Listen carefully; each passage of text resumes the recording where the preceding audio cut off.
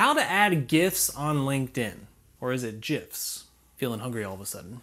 Let me show you exactly how to add them to your LinkedIn posts, comments, or direct messages.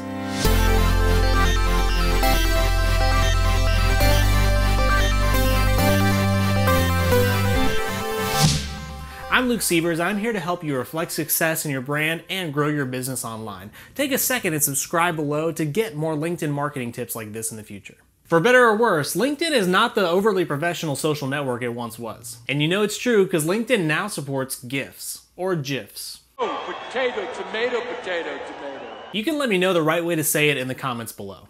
But though they are now supported, it's not as easy to add them on LinkedIn as you would hope. So let me show you how in this quick tutorial. First, let's talk about how to add animated GIFs in our LinkedIn post. Because unlike on Facebook or Twitter, they don't have a quick option to add this type of content. So we're going to pull the GIF file that we want to share from a website like Giphy or Tenor.com. Each of these websites lets you search for the perfect GIF. And once you find one, you're going to want to right-click on the image and save the image to your computer. Or on mobile, you'll want to download the website's mobile app, and there you'll have the option to save it to your photos on your phone.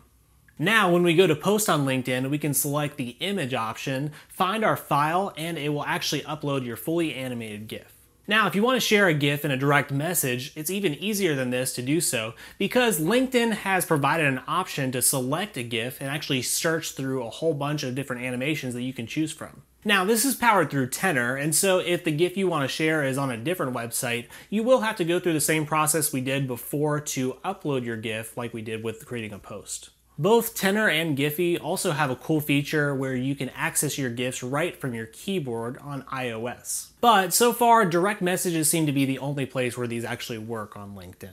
Lastly, if you want to share a GIF in a post comment, you can do so, but as far as I can tell, it only works on desktop. The times I've tried to post a GIF in a comment from my phone, it just appeared as a static image. I'm hoping LinkedIn changes this eventually. But you can still share it in a comment from your computer. And for this, you'll want to follow the same steps we did for creating a LinkedIn post. Again, by downloading the GIF to your computer and sharing it as an image. Now, as you're sharing your GIFs on LinkedIn, I'm sure you're always looking for new content ideas to post on LinkedIn. Be sure and click this video on the screen where I share more than 9 content ideas to help you continue building your brand on LinkedIn. Like and subscribe to support the channel, and I'll catch you next time.